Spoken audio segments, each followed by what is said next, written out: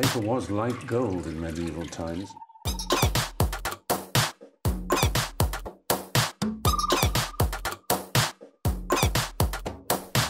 Oh, you want tobacco? Sugar? That everything we thought we knew about the world might turn out to be completely wrong.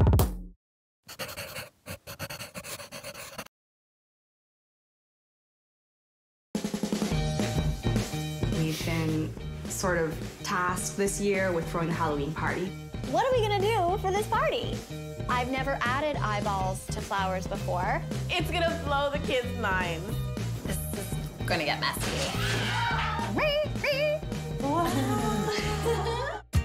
Are the seasons overwhelming you and you're stuck in a holiday rut?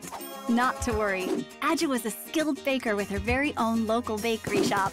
Denise is a crafting and sewing expert extraordinaire, and I'm a passionate florist who just wants everyone to enjoy flowers as much as I do. Between the three of us, we'll get you in the mood and give your holiday celebrations a personal handmade touch. One that's unique, crafty, and delicious. Together, we're gonna give you a holiday makeover. Olivia and April can barely contain their excitement about Halloween this year. Olivia and April are our two girls. They are just like little balls of energy. They just like to have fun, and they're playful, and they like to play make-believe.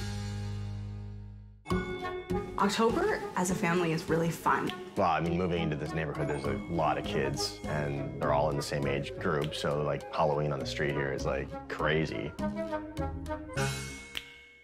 We've been sort of tasked this year with throwing a Halloween party, and this year we wanted to make it really fun, and we wanted to have it feel like homemade and something that's not store-bought. But we don't have a whole lot of time on our hands, and so we'd really like some help. Halloween is the perfect holiday to give someone a good scare. We're here to find out what kind of party Jen and Al want to throw for their Halloween celebration. Okay, let's talk about Halloween.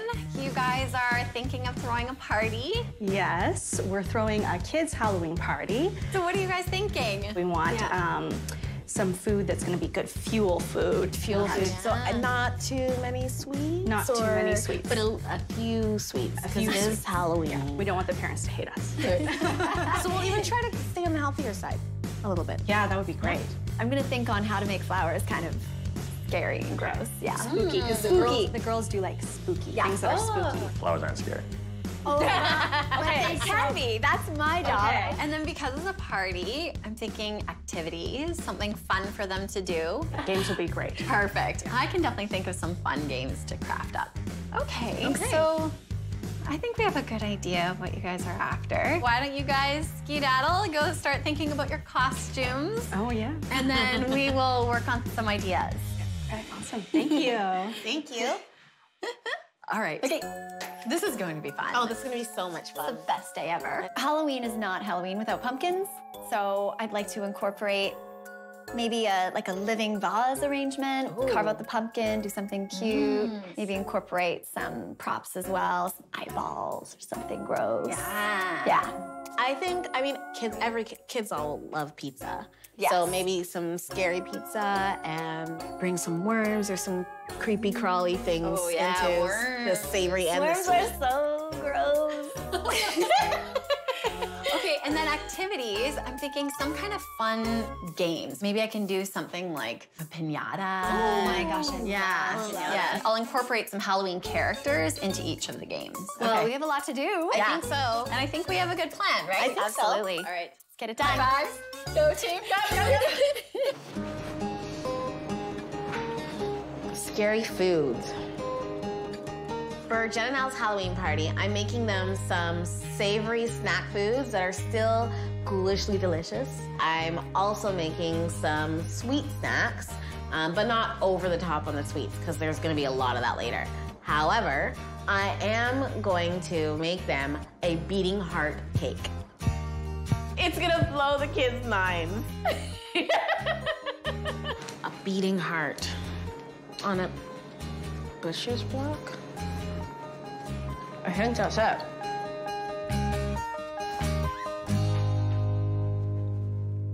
putting together the ingredients for the heart cake.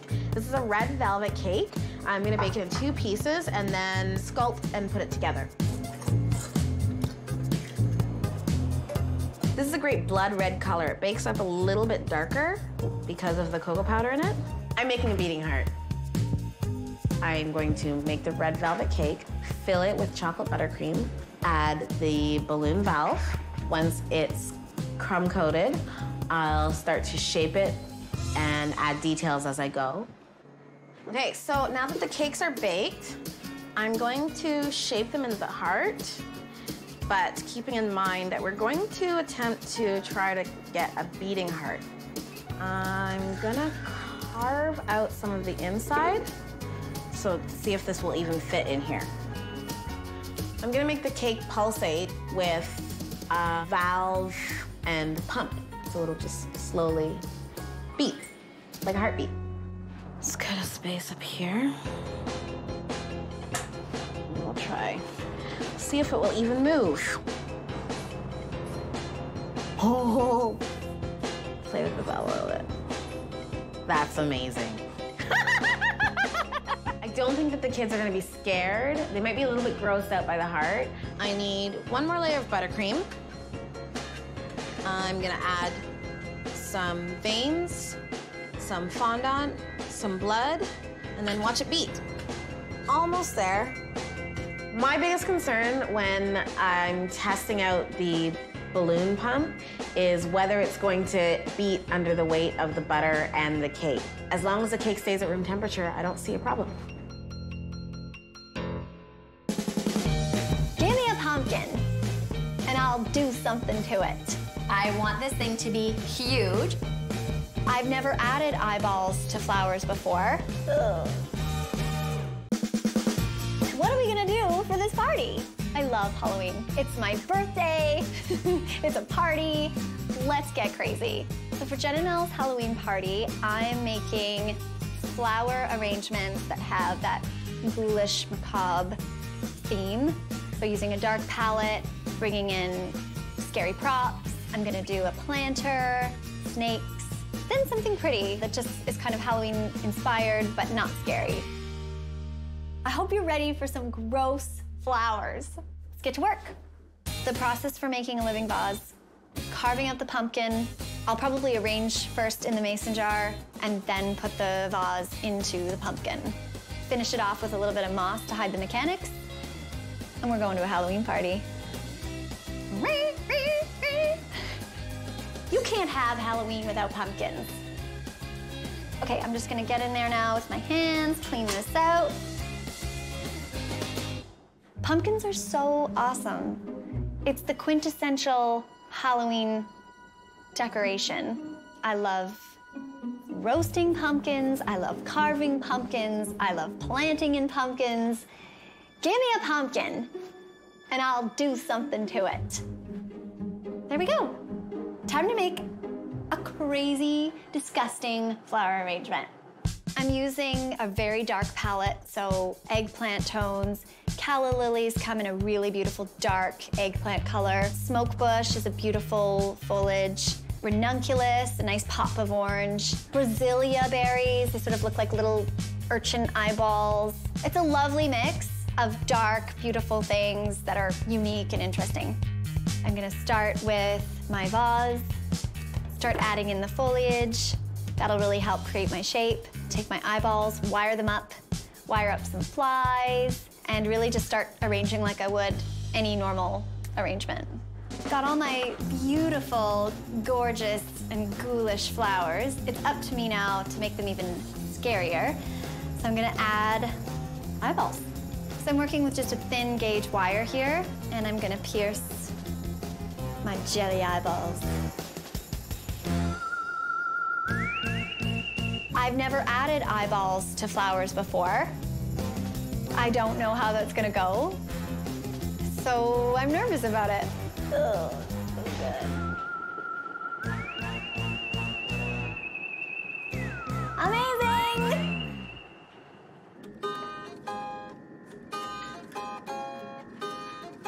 Okay, Halloween. This is going to be extra fun.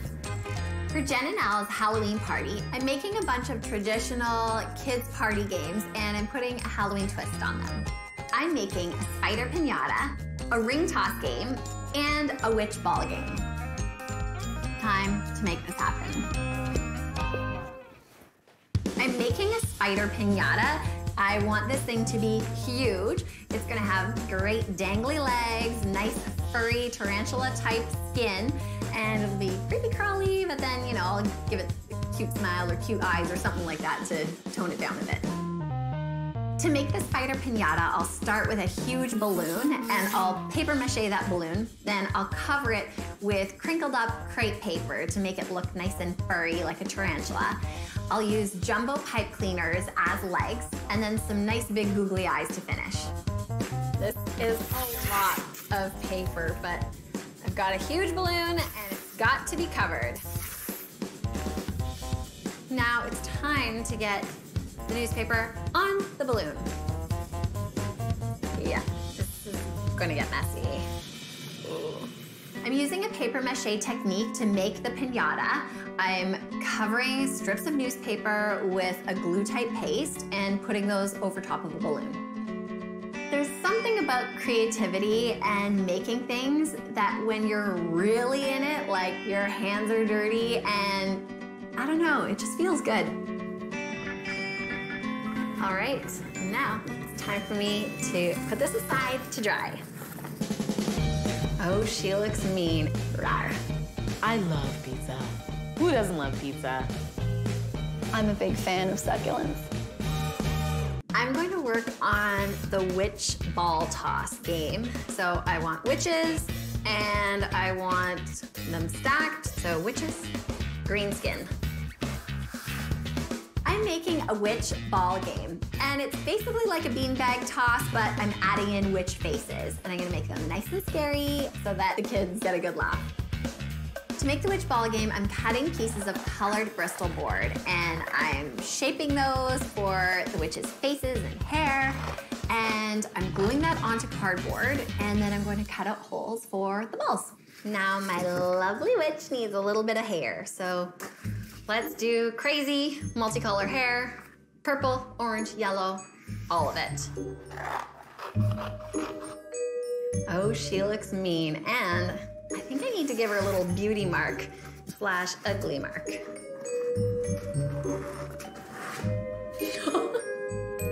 That is awesome. Rawr. Witches are just kind of the symbol of Halloween. They fly around, they're dressed in black, their skin is green, everything about them, Halloween. Lovely. All right, this baby's nice and dry. It's time to add all the spider accessories. I've got some crepe paper and I'm going to cut it up and make it all frizzy and fuzzy and then cover this thing with it. Making things for Halloween just makes it that much more special. You've got something that's unique, you have put in your creativity, and you know, it's different. You don't have something that everyone else has shopped for or everyone else owns. It's special for you and you can mix it up every year. More tissue, and then, yeah, this is looking great. Nice and spidery. I'm making sweet and savory worms for the Halloween party. The sweet ones are strawberry, raspberry, and a bit of cream. The savory ones are red pepper and tomato puree. They're both set with gelatin, poured into straws. Once they set, pulled out of the straws, and you have squirmy worms. I'm gonna add some tomato sauce to the peppers here. And then we are going to blitz the entire thing. I like to put it in the freezer to get it to set initially, and then back into the fridge. What inspires me to make something creepy crawly or Halloween themed is the person I'm making it for. It's so much fun when someone's really into the holiday and you get to surprise them with something they did not expect. Ooh, they're slippery. It actually does look like a worm and creeps me a little bit that I'm gonna put this in my mouth. But tastes delicious. I'm making a very quick dough for our scary pizza. Pizzas that I'm making are going to be spooky and creepy crawly. To make the pizza, I'm using a quick and easy dough. I will let the dough rise, roll it out, add some sauce, and then I'm putting little tiny pepperoni and a cheesy web. I'm just gonna put a bit of oil on the tray. Roll this dough onto here. And now it's time to put toppings on. Pizza's a great thing for kids because, especially when it's homemade, it doesn't have a whole lot of preservatives and junk on it, but it's bread, it's tomatoes, it's cheese, it's as many vegetables as you can eat or that they won't pick off. There's just no downside. I love pizza. Who doesn't love pizza? You'd have to be lying to me and yourself if you said you didn't like pizza. It's just not happening. Should probably, just to make sure the spiders are not poisonous, try a piece for myself.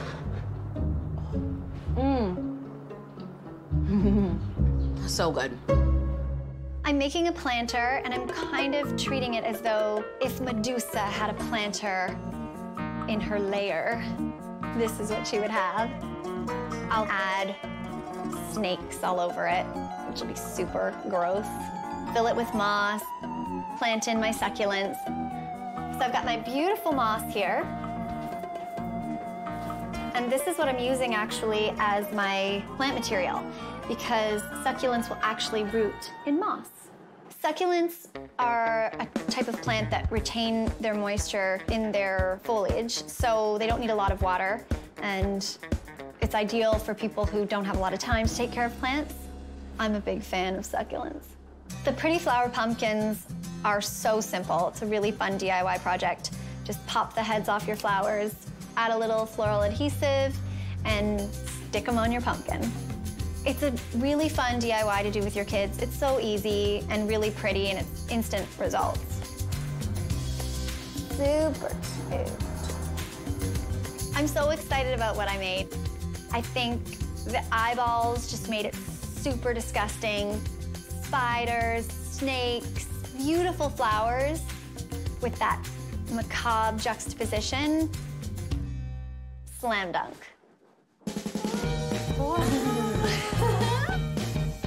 Looks like there's a heart.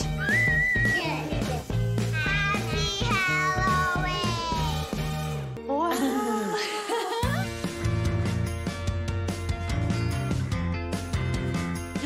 Did you guys see that? Looks like there's a heart. It's a cake. Oh my gosh, that's amazing. And are there spiders on that pizza? There are. Adjoa made scary pizzas that had spiders made of pepperonis and olives. They're placed on a delicious web made of cheese sauce. She also created sweet and savory jelly worms made from red pepper tomato and strawberry raspberry puree. These squirmy worms are served on beds of lettuce and sweet chocolate cake crumbs. Finally, Adjoa made a delicious beating heart cake. This red velvet cake is filled with chocolate buttercream and covered in a sweet raspberry sauce. Adjoa used fondant to shape the heart and add vein detailing. She also placed a balloon pump inside the cake to make it beat. Oh, look at this piñata up here. Denise used her crafting skills to make traditional children's games with a Halloween twist. She used paper mache to create a large, furry spider piñata, covered in crepe paper and filled with candies and confetti. Denise also created 2 cute witch games, ring toss with cone-shaped witch hats for pegs to catch the rings, and a ball game inspired by bean toss with funny witch faces as the main target. Oh, and I love the flowers. They're spooky with eyeballs. Oh, they do have eyeballs. Finally, I made the most frightening flowers. I used pumpkins to create living vases and filled them with arrangements that used fazilia berries, smoke bush, and calla lilies decorated with eyeballs. I also made a planter inspired by Medusa, with snakes slithering out of a variety of succulents and moss. And for those who can't handle scary things, I made a pumpkin by gluing chrysanthemums and gerbera daisies to faux pumpkins. You did it. I did it! I scared ya. You did scare us. Scary and pretty. Thank you. You're welcome. It was so much fun. I hope you enjoy. The Halloween party was awesome. Kids really loved it. I think we could call it like epic. I think it was like an epic Halloween party. Who says flowers can't be scary?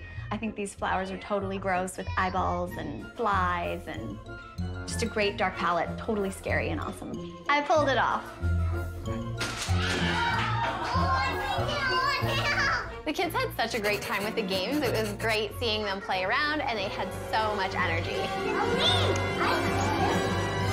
Oh my gosh, the Halloween party was amazing. The beating heart was definitely a hit.